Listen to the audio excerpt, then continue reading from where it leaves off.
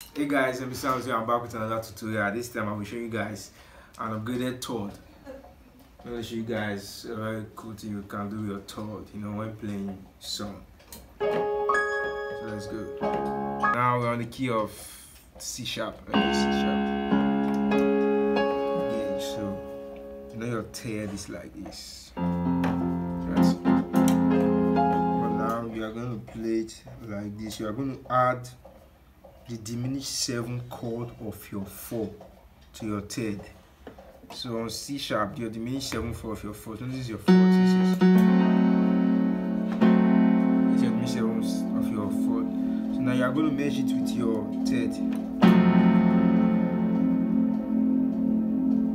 you can just, let me say a worship song is going down, down, down, down. Then you want to go to your third. Da, da, da, da, da, da. Then you go to your fourth. Then you want to go to your.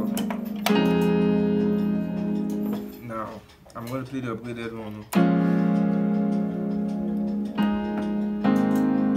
Watch as I move to the third.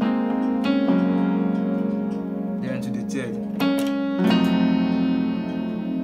You can hear the way the sound is different from your normal third, or if you play a third like this. So if you merge your third and your diminished 7th of your 4, it's gonna give you a very nice sound. Most stuff like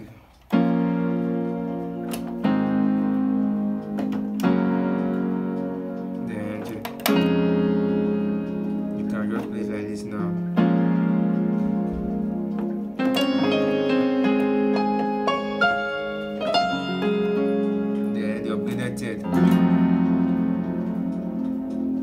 So this chord is very powerful.